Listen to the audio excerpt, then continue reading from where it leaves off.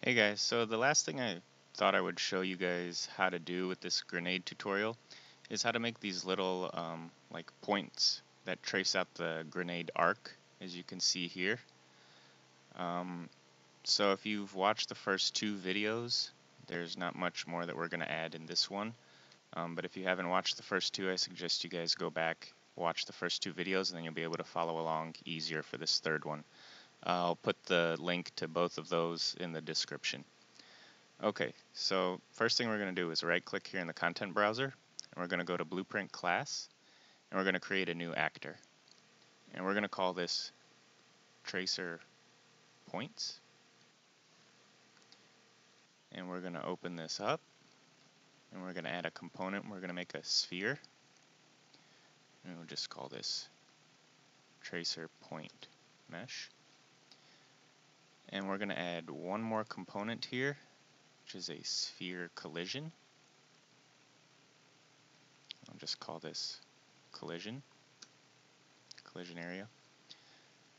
And what I'm going to do with this, I'm going to make the tracer points about 0.1 each, because we want these to be kind of small compared to the actual grenade that we're throwing out. Actually 0.05 probably.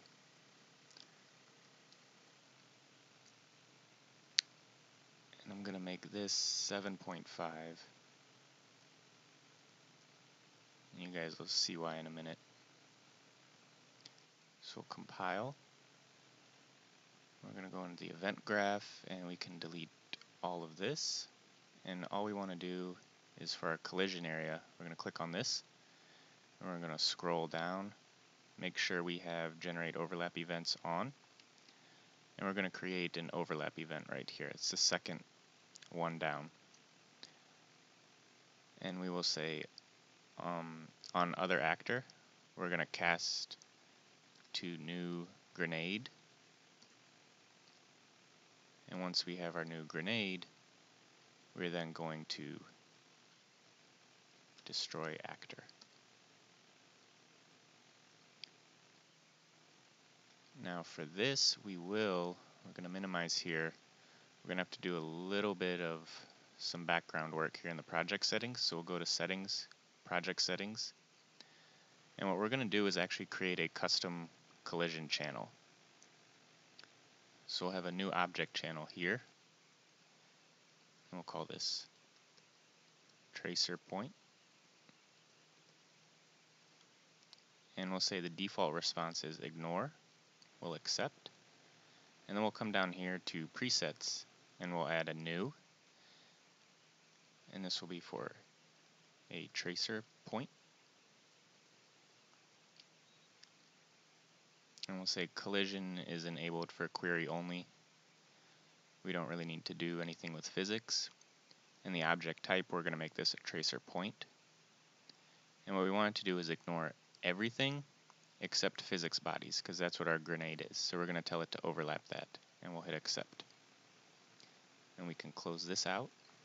And now we can go back into our tracer point, and for the collision area, we'll select tracer point here for a collision preset, and you see it'll automatically default to a tracer point object, and physics, it'll overlap physics bodies.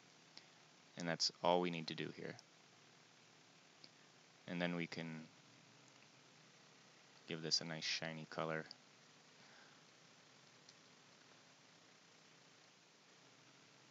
There we go. Compile and save. Now we're going to go into our beginner character, and we'll pick up where we left off in the second tutorial, right here off of the F key. And the only thing we're going to do here is off of released. We're going to go to the sequence, we're going to add an extra pin here.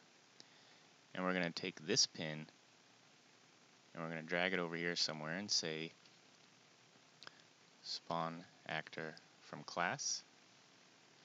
And what we're going to look for is our tracer points.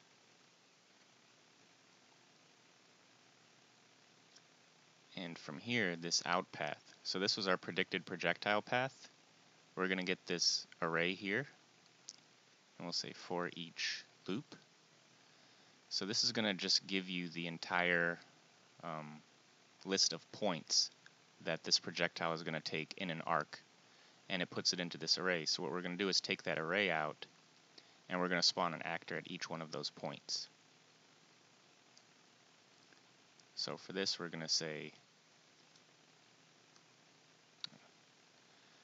we're going to come off of here, say make transform, and the location we're going to plug in is right here. So this is going to fire right after we release. So once we set our projected path, it's going to fire off this sequence, and it's going to pull this array out and spawn an actor at each one of those points. And then we'll see from this tracer point, because we set this up to destroy once it overlaps the grenade, you'll see that as the grenade goes through the path, it'll remove those arc points.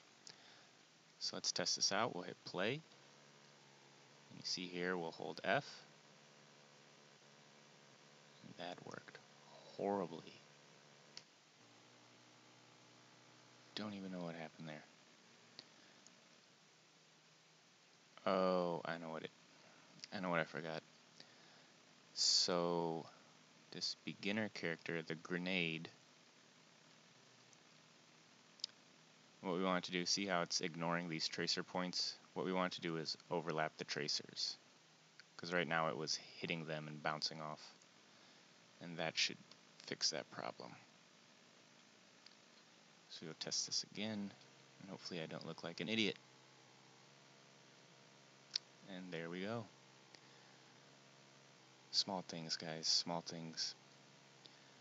Alright, I hope you guys thought that was helpful, and if you did, don't forget to like and subscribe to the channel, and look out for more tutorials.